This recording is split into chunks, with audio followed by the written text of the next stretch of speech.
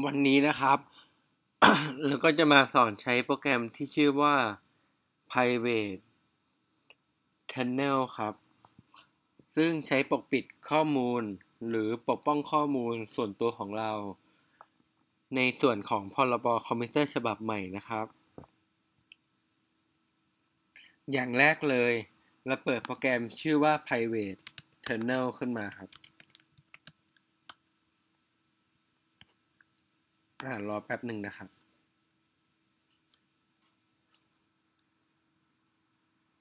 เดี๋ยวผมออกก่อนกดล็อกเอาท์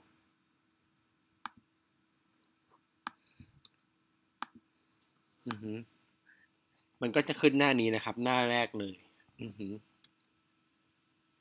เราก็ต้องทำการสมัครสมาชิกครับก็ทำตามขั้นตอนไปเรื่อยๆก็ตรงนี้ก็ไม่มีอะไรเมื่อสมัครสมาชิกเสร็จแล้วเราก็ใส่อีเมลหรือพาสเวิร์ดที่เราทำการสมัครสมาชิกไปอะครับผมก็ใส่เลยนะ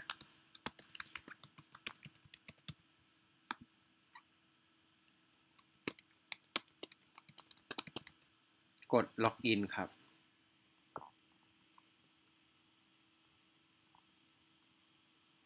จากนั้นก็เลือก VPN เราเลือกที่โตเกียวแล้วกัน yes โอเครอมัน connect แป๊บหนึ่งครับ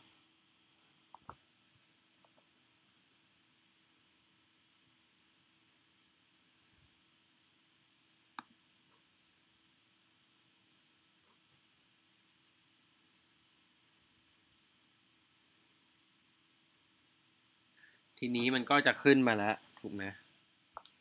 เมื่อกี้มันเออร์เลอร์ว่าคุณไม่มี Data เลยอือฮึก็คือแบบก็คือมันไอโปรแกรม private tunnel เนี่ยมันจะคิดเงินด้วยอือฮึ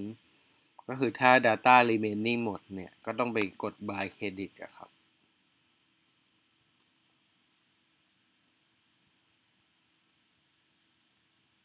อือฮึ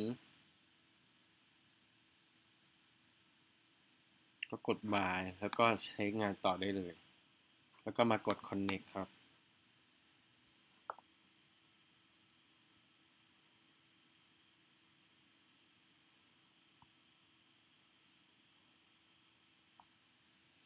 ตรงส่วนนี้ถ้าไม่มีถ้าเราซื้อแล้วเราก็จะ connect ได้เลยแล้วเราก็จะเข้าไปแล้วเราก็จะแบบ สมมุติกลายเป็นคนโตเกียวไปโดยปริยายครับวิดีโอสาธิตการใช้งาน Private Tunnel ก็จบเพียงเท่านี้ครับขอบคุณครับ